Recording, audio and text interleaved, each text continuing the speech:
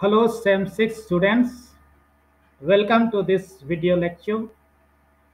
In this video lecture, I will tell you what are the things you have to do to prepare for the research methodology practical. In this slide, you can see your practical syllabus.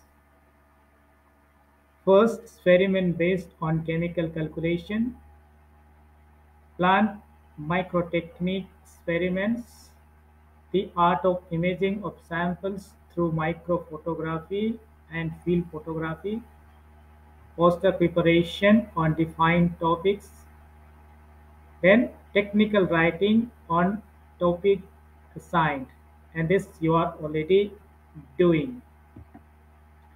And in this slide, you can see the marks distribution for practical exam.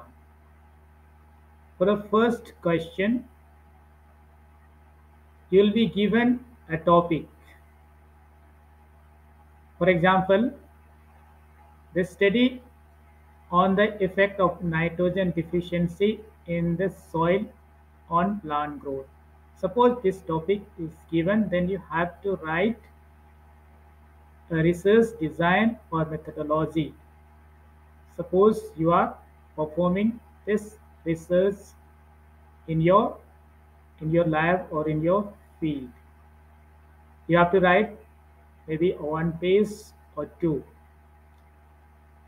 Then second question could be numerical problem based on impact factor of a journal.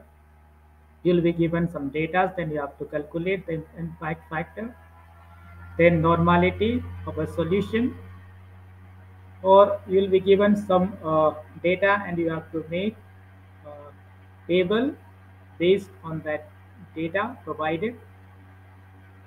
Or question could be on dilution or some of the instrument which you have used in our practical class, or arrange in correct sequences.